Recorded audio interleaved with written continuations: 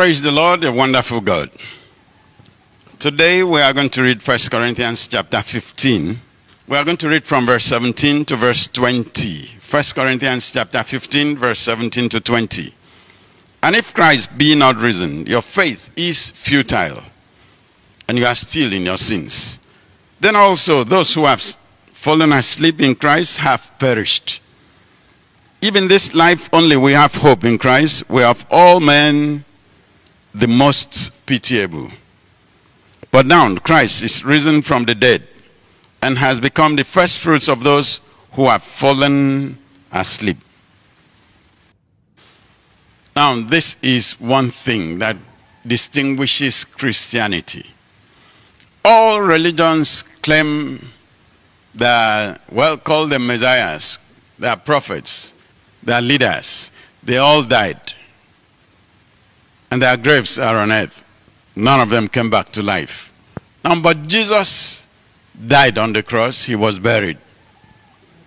He spent 3 days and 3 nights exactly in the grave. And after that, he came forth. Not a ghost, a risen Jesus, resurrected from the dead. Not some ghost that came out. Now, what's the distinguishing thing between Jesus and the rest of them? The resurrection. That talks about power. Jesus went down to Hades and took over the power of life and death from the one that pretended to control death. And came out. You know, Jesus made a declaration, all power in heaven and earth has been given to me. And what for? That he will give it to us. And he gave the same power to every one of us who belongs to him. Now we don't need to struggle with things, we can function in that power. But how many of us function in that power? But that's not what we are concerned with today. We are talking about resurrection. If Jesus is not resurrected, then there is no need for you to be a Christian. You might as well be anything else of your choice. Christianity is distinguished on that point. Because the distinguishing point is the eternal power of God. The power that death cannot control. Every other person who claims to be anything had been controlled by death, except Jesus. Jesus remains eternal, never ever found in any grave, but he lives forever.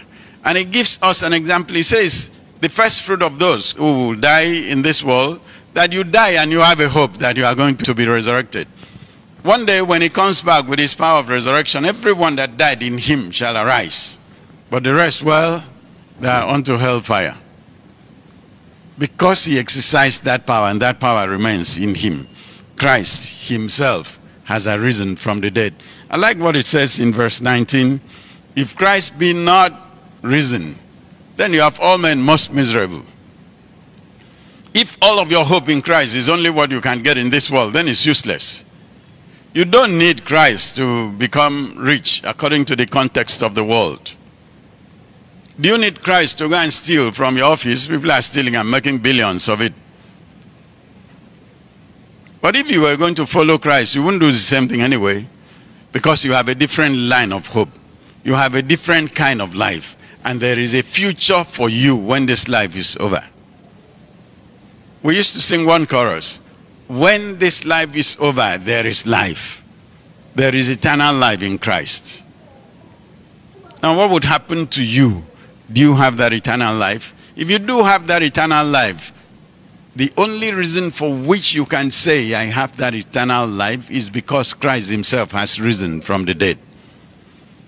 If you call yourself a Christian, this thing must sink in. You have those Christians that say all religions are the same. No, they are never the same. They can never be the same.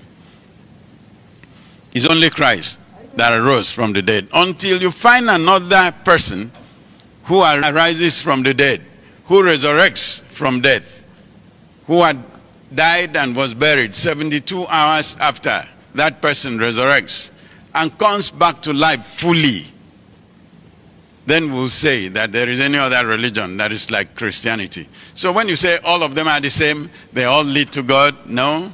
Jesus said something I am the way, the truth, and the life. No man comes to the Father except through me. There is no other thing that leads any human being to God except Jesus Christ. And that is the distinguishing thing. It is something to give you wonderful confidence. I know I am on my path to God. I know I am in Christ. And because I am in him, I have hope. Not only in this world, but in the world to come.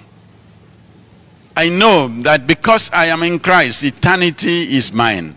And anyway, while I am on earth, I am seated with Christ in heavenly places, far above principalities and powers.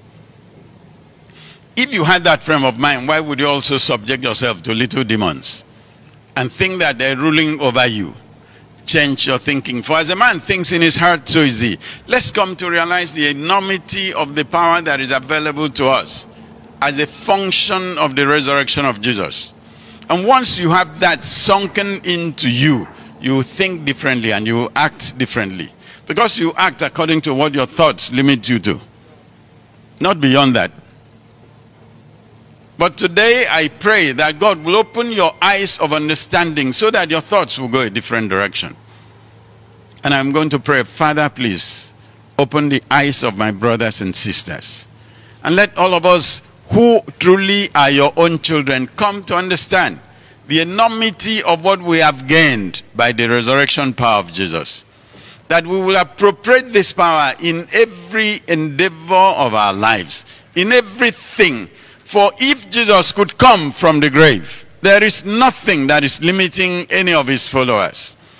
We limit ourselves by our thoughts. We limit ourselves by the things we have heard, some of the things we are taught.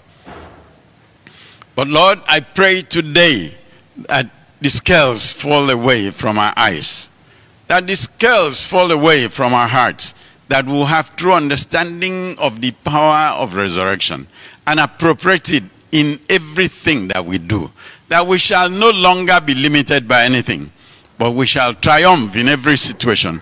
For he triumphed over the dead and came and gave us that power, that we can walk in that power. Thank you, for we are not miserable indeed, and will live fully unto you.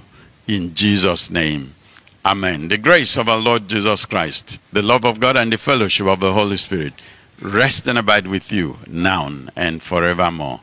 Amen.